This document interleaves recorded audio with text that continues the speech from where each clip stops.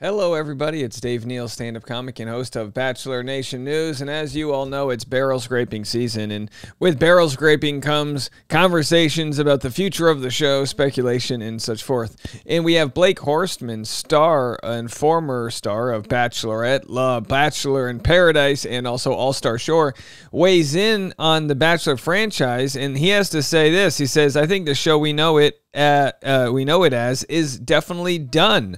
So we're going to get into all of his comments regarding The Bachelor, and you guys can let me know if you agree or disagree. And also on today's Bachelor Rush Hour podcast, there was a fun discussion that was happening on the Reddit that said, who has made a career off The Bachelor without ever appearing on a Bachelor show? They mentioned Jess Ambrose and a few others, and my name obviously comes up in this topic. And I said, you know what, guys, if you have any questions you want to ask, I'll cover them today as far as making a career following The Bachelor without the sort of verified blessing of the franchise and all that comes with it. So here are the questions that were asked, specifically for me. Where does the money come from? What are your main revenue sources? How difficult is it to keep them up? What's your most lucrative endeavor? Do you pay contestants when you work with them? How much? How much are you bringing in from Bachelor content versus other content? These are all really great questions. I'm going to answer them as kind of like open as I can. And then the other question was, since you've branched out to Vanderpump Rules and other reality shows, have you seen an increase in viewers, ad revenue? And I'm going to get to all of that. So stick around for the podcast. That'll come out this afternoon. I usually have it up by 3 p.m. East Coast, noon West Coast time. And we'll get to that. Also, my tickets for my New York Comedy Club stand-up show, Tuesday, June 6th, are now on sale. If you use the code BITCH, you can actually get the tickets, I think, half off. I've already got a ton of people buying those. Let's see if we sell that out.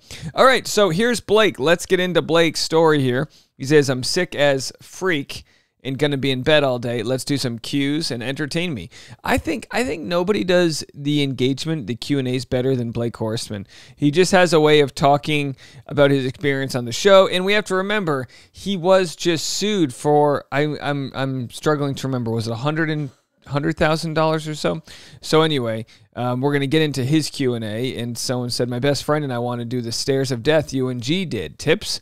He says, things my girlfriend say when taking her on a hike. Good luck. It's so hard, honestly, but it's too awesome. Also, don't forget the trip down the back is long too, so be prepared. Yeah, there's nothing worse than hiking a new setup that's not exactly, like you don't know how long it's going to be, and you're like, I thought this was like a fun 1 hour thing, and then we get wine after, and we're 7 hours in.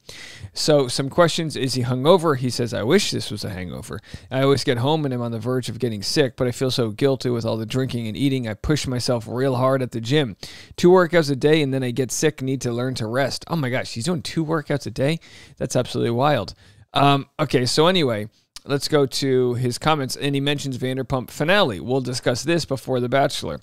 He said, let's go back one here. He said, we watched last night, and yeah, it was pretty brutal. Some definite jaw-dropping moments.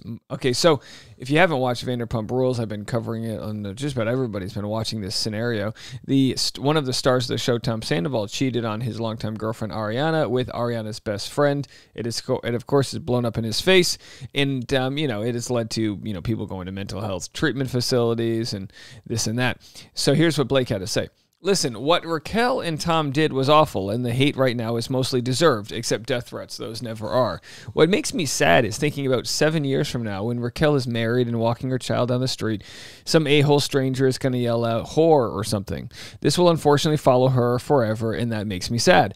I also think the dancing on their graves by all reality people right now has gone way overboard. No one is perfect, and we have all made mistakes, and those that are enjoying Raquel and Tom's downfall, y'all better never F up, because there will be a lot of sound clips to play back. Yeah, I think he's specifically referencing James Kennedy called Raquel and was like, oh, you really done messed it up this time.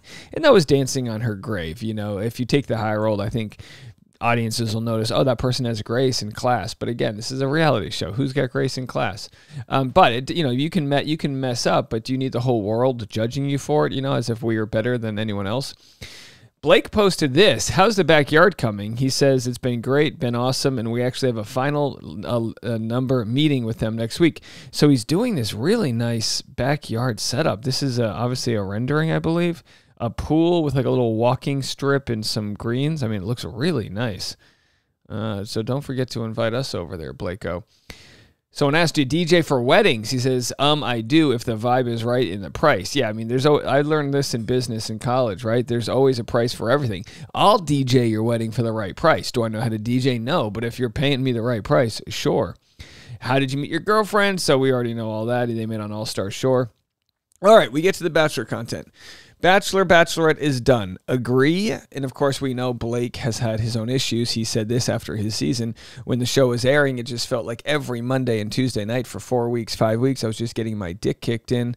Like I felt like I was just getting punched in the gut over and over and over, you know? I remember calling our producer at one point and I was like, mercy. I was like, edit me out of the rest of the show. I'm going to freaking kill myself.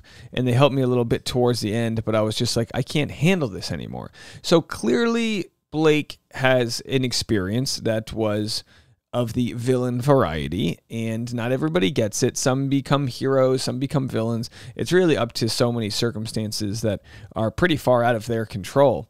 And he, of course, has been sued for his sort of defense of his own character, because, by going on podcasts and saying, hey, this is where the edit was wrong. They edited me to look this way, but that wasn't the case.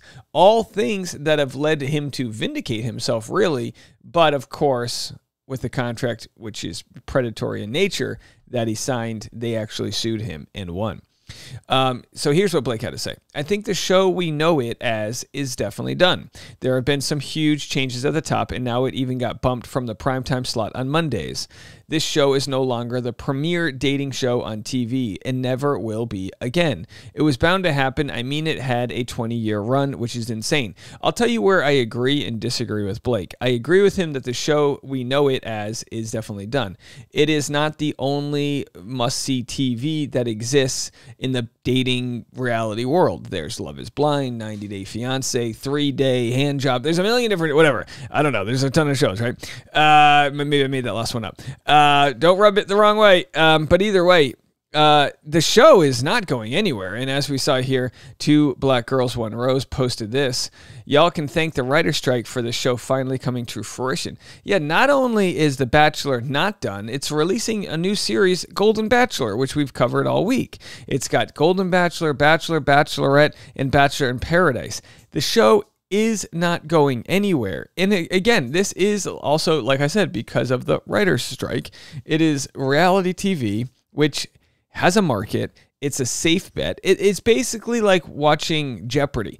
Jeopardy and Wheel of Fortune aren't going anywhere. They're cheap to produce. They fill up an hour of a network's time slot every single night. It's as good as gold.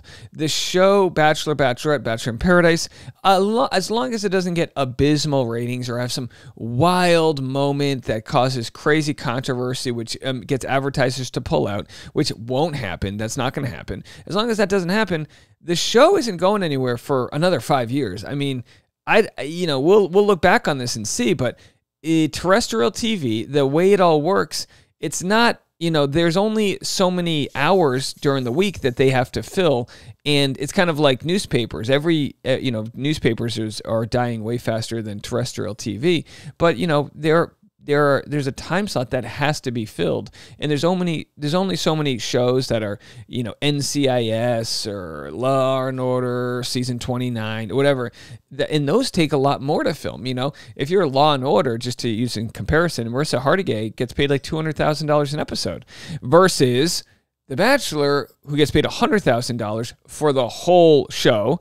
I'm sure, Jesse Palmer gets paid a good chunk, but then all the contestants don't get paid at all. They shoot in very cheap locations. When they travel, they have a skeleton crew, which means they don't travel with as many people. The show is printing money. It probably has a higher profit ratio than some of the best TV shows that exist out there. I guarantee you, Succession on HBO doesn't make as much money as The Bachelor, considering how low the expenses are.